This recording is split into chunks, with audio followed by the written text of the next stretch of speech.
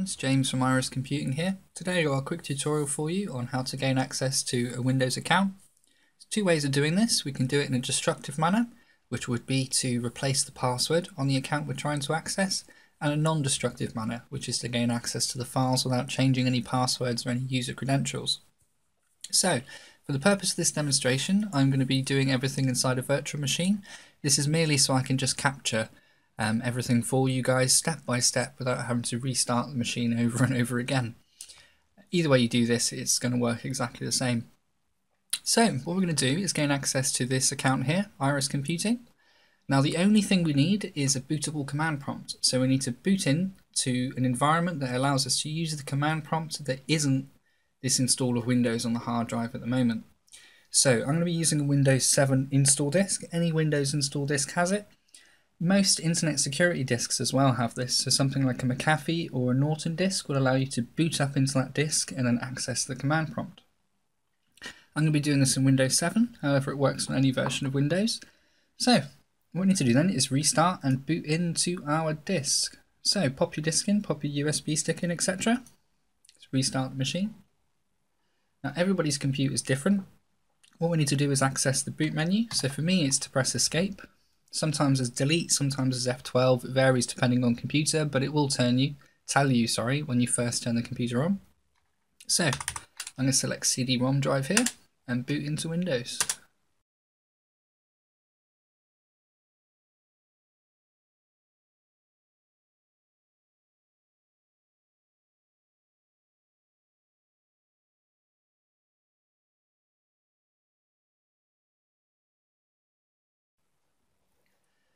There we are, so in the Windows install environment now. If you're using a Windows disk, you can press Shift and F10 and that'll open up the command prompt. If you're using anything else, you just have to find the command prompt. So what we're going to do first is we're going to use the diskpart program. This will just allow us to check the drive letter that a hard drive with a user account on is using. It's usually the C drive, but sometimes it's changed. So we'll just type in diskpart. I'll put everything that I type into the command prompt into the description below. So now they're in diskpart, we're going to type in list vol, which is for list volume. There we are. And you can see here we've got two drives. We've got the D drive, which is currently our Windows disk, and then the C drive, which is the hard drive with the account on that we want to access. So let's exit out of diskpart. Now the trick to all of this is we're going to replace the sticky keys function, which is a function you can use wherever you are in Windows, even on the logon screen, which is pressing Shift 5 times. We're going to replace that program with another command prompt. So wherever we are in Windows, we can press Shift 5 times and then boot into a command prompt. Very clever. Very easy thing to do as well. So what we need to do is type in copy and then the drive letter we just found, which is C in my case. Windows System32 and then sethc.exe. This is the sticky keys executable. We're going to move that to the root of the C drive, just so we have that for safekeeping. So I'll yes to that, to the overwrite. And now we're going to copy the command prompt. So C Windows System32 cmd.exe, which is the command prompt, to where sethc.exe is. So space and then C Windows System32 sethc.exe. Press enter, accept the overwrite. There we are, that's all done. So we're done in here now, so we can exit out of command prompts and we can reboot the machine.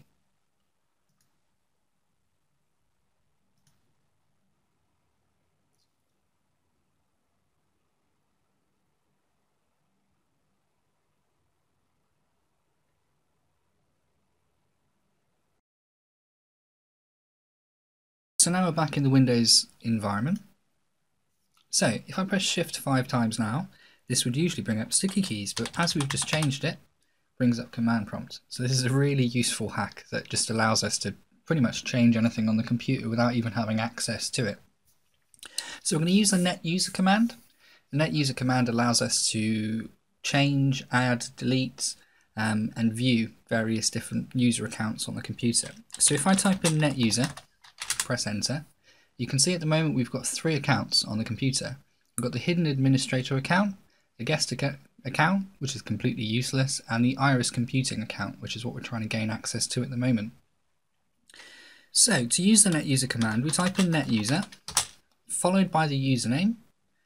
In this case, because this username, Iris Computing, has a space in it, we need to get command prompt to recognize Iris Computing as a single word or a single command. If I was to type it in as it is now, it would recognize Iris as one thing and computing as the other. So the way of doing this is by using quotations. So if I type in beginning quote, Iris Computing, helps if I can type, close quote, and then press enter. This will show us all the information for this account, Iris Computing. The important bit we want to look at the moment is this here. So this account is an administrator.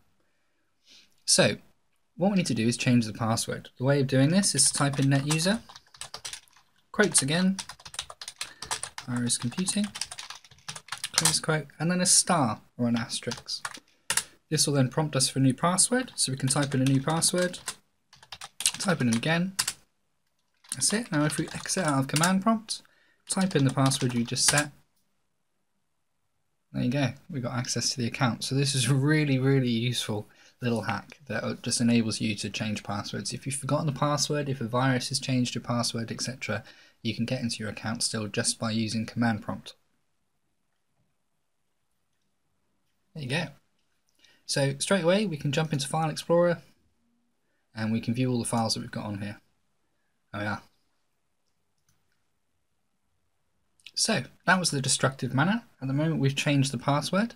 If you want to gain access to these files without changing any passwords, without changing any user credentials, we've got to do it in a slightly different way. So if I log out of here a second, get back on the log on screen.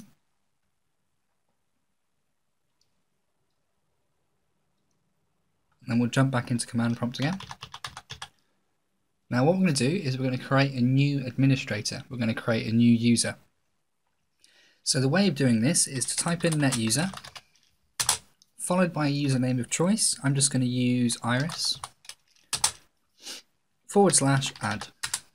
And now if I type in netuser again, you can see we've now got 4 accounts on the computer. The administrator, the guest, our new one, Iris, and then the one we want to gain access to, Iris Computing.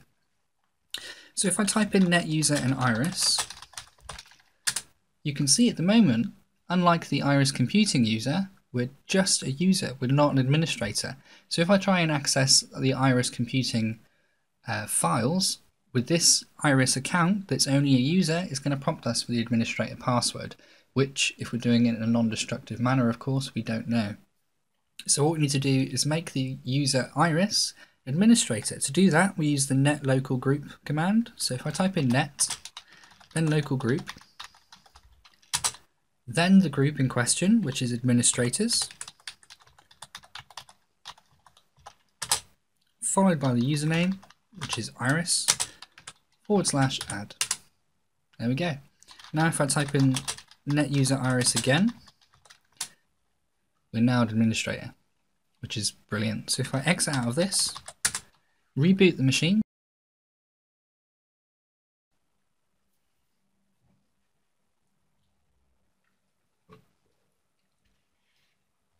there we go. So we've now got the option to switch user and other users here. So what I'll do is I'll type in the username we just made, which is Iris. I didn't set a password, but press enter. This will then log us into a brand new account. So we've now got a brand new administrator account. So if I click on File Explorer down here, and then go to Computer, Local Disk, Users. So a few different users here at the moment. But the one we're looking for is Iris Computing. If I double click on this, you see it says we don't have permission to access this folder. And that's why it was important earlier for us to make this an administrator account. If it wasn't an administrator, we'd only be able to gain access in this way by knowing the password to the Iris Computing account. And because we're doing this in a non-destructive way, of course, we don't know the password. So press continue there. There we go. And now we've got access to all of these different files. There we are, it's the one we saw earlier. And the pictures on the account as well. So to finish all this off then, what we're going to do, now we've got all the information we need, is log off of this account.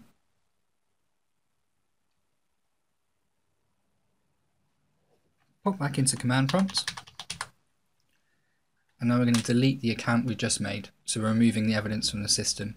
Now, you don't want to be doing this in a malicious way. If a professional looks at this, they can easily see that you've created a new account and you've accessed the information on someone else's account. So only use this for your own personal needs. I have seen a few viruses on the market that will completely disable your user account and stop you from gaining access to it.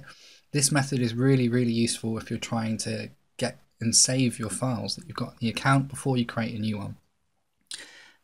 So what I'll do now is just type in netuser, followed by the username iris, and then /delete.